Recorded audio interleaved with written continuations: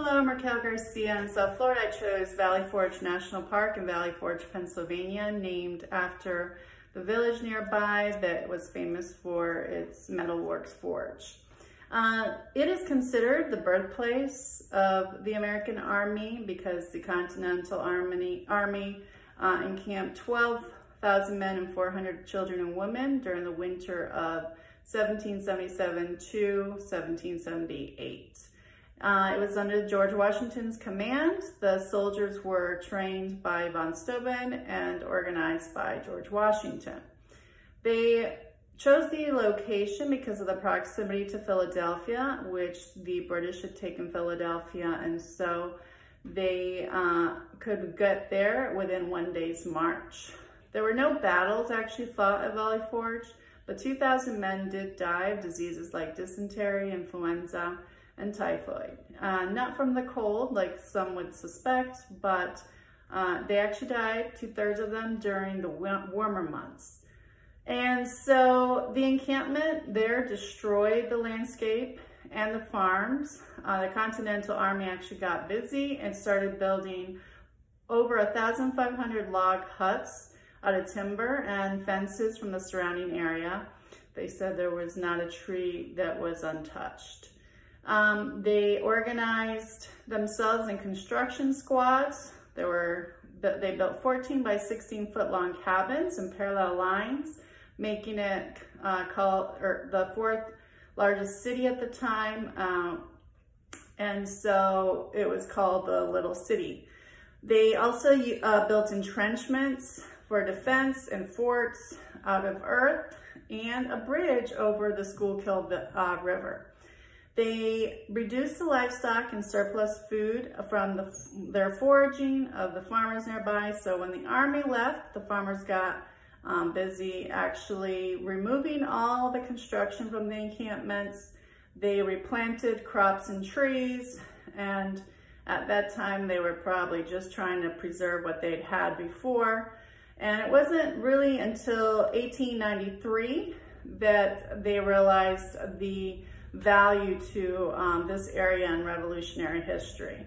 And so they made it the first state park in Pennsylvania, and they then started to reconstruct it for visitors' experiences, like they have the 9 huts now. They also have a redoubt and a fortification that they reconstructed.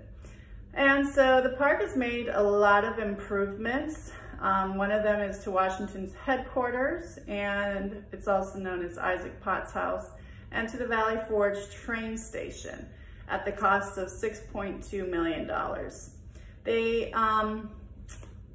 There's, the letter from George Washington to Henry Laurens of the Continental Congress includes the plea for provisions and men to be sent to Valley Forge on December 23rd, writing that the options were to starve, dissolve, or disperse in order to obtain subsistence in the best manner they can.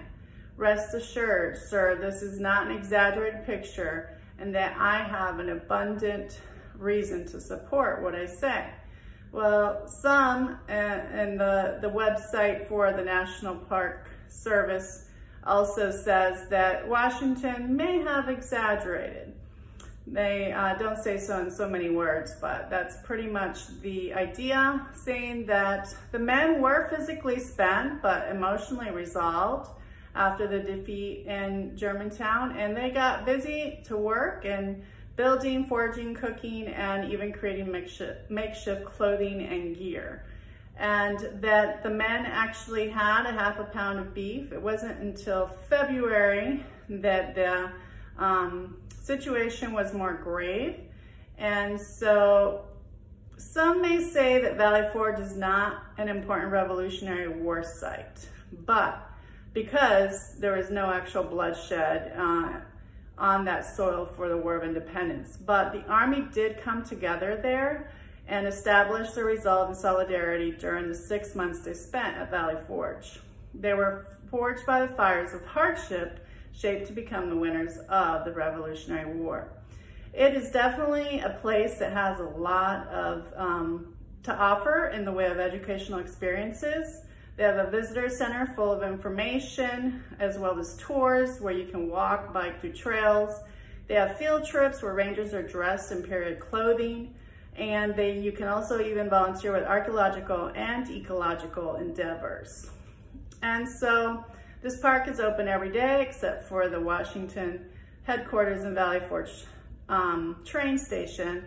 And the next time I drive by, I hope to actually stop and visit and not just keep driving through. Thank you and have a wonderful day.